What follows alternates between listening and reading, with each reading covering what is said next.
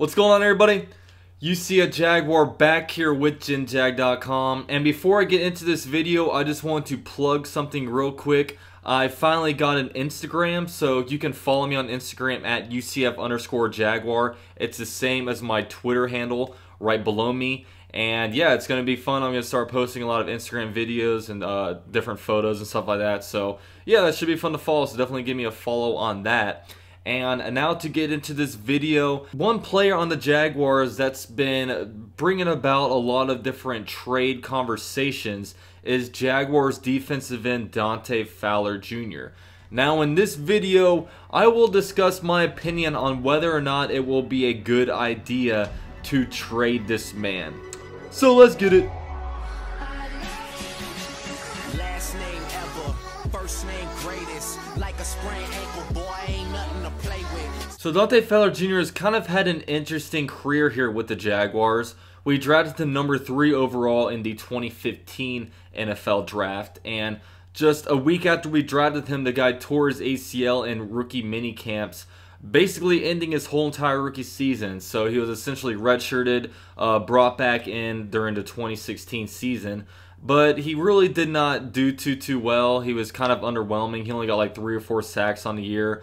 He only started one game, as you know, Yannick Ngakoue came over as a starter for the rest of the season after, you know, Dante Fowler only started that first game. And a lot of people were kind of putting the bust label on him.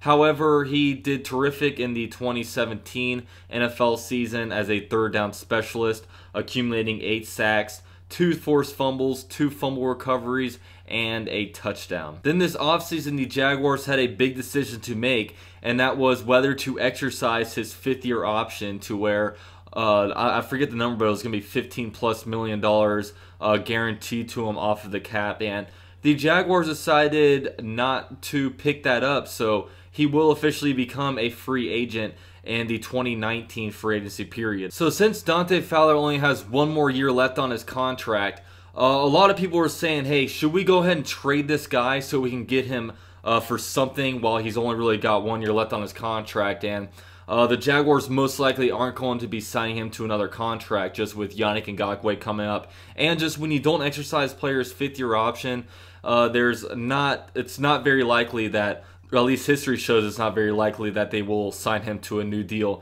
after the season is over. So when I think about whether or not the Jaguars should trade Dante Fowler, the answer is actually quite easy for me, and the answer is hell no, we should not trade Dante Fowler Jr. I mean, you know, first of all, I saw like a Bridgewater article come out recently about, you know, oh, the Jaguars should maybe trade Dante Fowler for Bridgewater because, you know, it's clear the coaching staff after free agency, the draft, that, you know, they clearly really want a quarterback upgrade. No, that's not happening. We're not trading for a quarterback who hasn't played a meaningful snap since 2015. And Dante Fowler's role with the team is actually pretty valuable. I mean, even though he only really comes in on 3rd down, he was very, very productive for us on 3rd down. You know, I mean, 8 sacks during the season. And when it comes down to it, pass rush is so important.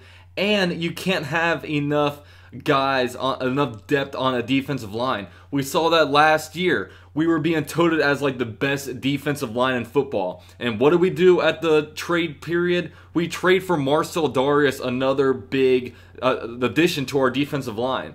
You know, this offseason, what was the best position on the team? Defensive line. We go out and get a 1st-round pick in a defensive lineman in Taven Bryan. Pass rush is so important. There's not many great pass rushers in this league, and Dante Fowler, I mean, you know, 8 sacks last year, that's tremendous. 2 forced fumbles, that's also really good. And you also had to think of it this way. Look at the AFC Championship game. When Yannick Ngakoue and Calais Campbell got hurt, who was it that stepped up and got pressure on Tom Brady? That was Dante Fowler Jr. He got 2 sacks in that AFC Championship game. You know, if we all kind of feel gifted that we have a guy like Yannick Ngakoue that, you know, really doesn't get injured that much, and, you know, Dante Fowler Jr. and Yannick Ngakoue are 2 players that have very similar playing styles, where they're both powerful and they're both speedy. They can really bend the edge really well. But what if Yannick Ngakoue somehow goes down? The only defensive ends we really have are Dwan Smoot and Calais Campbell, and it's just not enough depth at that position. And Dante Fowler, just his value is kind of underplayed. I mean, sure, he only has one more year left on his team. Let's get something for him while we can. But you know what we have going on in 2018? We have a Super Bowl run. We are in a Super Bowl window. We have to capture this moment as we can. You know what I mean? Next year we'll probably be drafting a defensive end to ultimately replace Dante Fowler Jr. just because we're probably not going to be able to pay him. That's just what happens when your team becomes good. You have players that you're not able to re-sign, but how do you stay good? You basically draft to replace that kind of production. And, you know, we're probably going to be, if I have a wish list of guys that I want to re-sign to big contracts, it's going to be Jalen Ramsey, Yannick Ngakoue, Miles Jack. The number 4 is probably Dante Fowler Jr. So Dante Fowler has a huge role on this team. You know, he got 8 sacks plus, you know, another 3 sacks in the postseason. As a third down specialist, that's really good play you're getting out of Dante Fowler in the limited snaps that he does get. Now, I would not expect the Jaguars to trade Dante. I mean, if they were to get a first-round pick or maybe even a second-round pick from a crappy team, you know, I would maybe consider it. But, you know, we are in this Super Bowl window.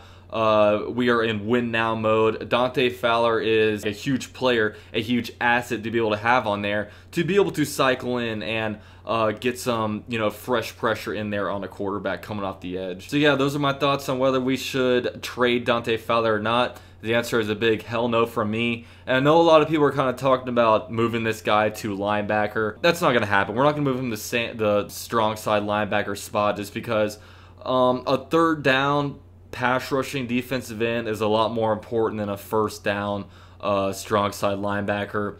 It just is, you know, got to get pressure on the quarterback, get them off the field on the most important down in football. And Dante Fowler, what I hope from him this season is that he has a tremendous year and then forces the Jaguars to make a tough decision, and then he ultimately moves on probably to another team and signs a fat contract. Because if so, that will mean he has a very, very productive year for us in 2018. So yeah, thank you guys for watching my video. Those are my thoughts. Let me know what you guys think in the comment section, and be sure to follow your boy on Instagram. And that's all I got. This is UC at Jaguar with JenJag.com, and I'm out.